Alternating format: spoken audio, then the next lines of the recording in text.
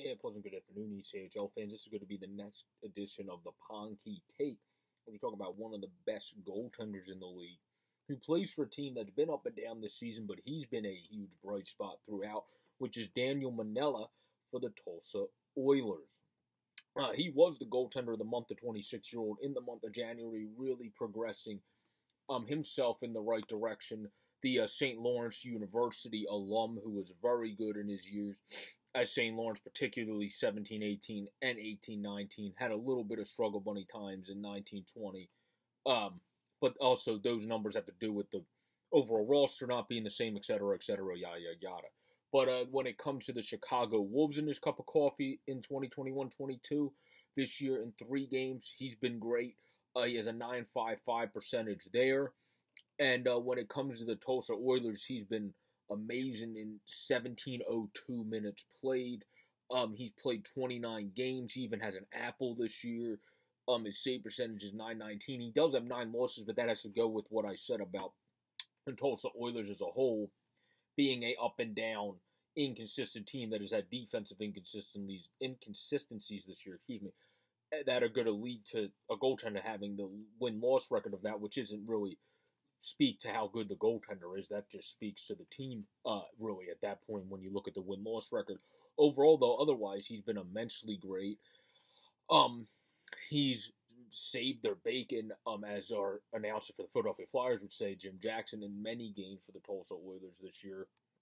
As Daniel Mannella, as he's already got 3 games, the St. Lawrence University alum has already got 3 games at the AHL. It seems like he's trending in the direction, the 26-year-old. He was a late ager out of college, got a chance in the ECHL, did really well, got to play some games at the AHL, already did really well with a great franchise in the Chicago Wolves. So obviously, they're going to take notice when they have a guy that might be a diamond in the rough goaltender that they're developing there. Obviously, you don't need more goaltending in Carolina, but it's nice to have more goaltending when you have it. So he's a guy that they're going to continue to probably try to develop into a diamond in the rough and might eventually become the Wolves' steady backup with the way he's playing at very least, and maybe even work his way up to, by say he's 26 now, 28 season, 29 season, being that starter at the AHL level. Even if he keeps playing at this level, there's no reason to say why he can't.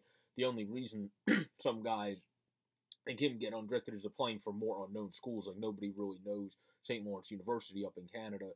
And then he comes to play for the Wolves down here. And then he does really well for the 3 games. The Wolves comes to play for the Tulsa Oilers, where he's doing great in the ECHL.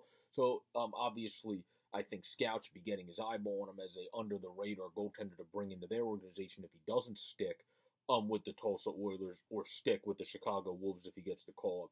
Because once a guy starts doing as hot as he's doing, the teams are going to take notice. And if it's not teams in North America, which would be a shame for him because I'm sure his dream would be to play at the AHL and be a starter and eventually try to work his way up to the NHL. You see many goaltenders then get recognition from playing as well as him overseas, get to play in the Swedish Elite League, get to play in Finland, get to play. That's more if you want to go to the KHL, but get to play in the KHL, and et cetera, where he definitely is going to get some opportunity in terms of a pro league, I believe, if he keeps progressing at this level.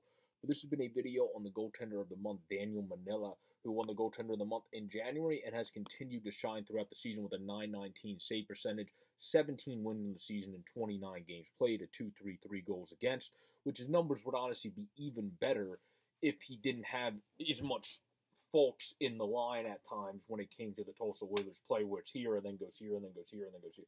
They're kind of been roller coastery, where if he's had better play in front of him, and they've been sharp, like teams like Newfoundland, teams like Reading, teams like Toledo especially, then that would be a different story. I think his numbers would be even better and up into even closer to the mid-920s and the ridiculous .934 save percentage he had in the month of January, because he is that good, and he's been that good this season. He's been one of the main reasons, the main cogs, the Oilers are still in contention and are in 4th place in that Mountain Division. But everybody have a great, safe, and pleasant day. This has been a video on Daniel Mannella, killing it this season, being the goaltender of the month in January and continuing his great success into the month of February, and has been a huge cog to why the Oilers are continuing to be in the battle to get into the playoffs. Peace out, everybody. Stay safe and enjoy your day.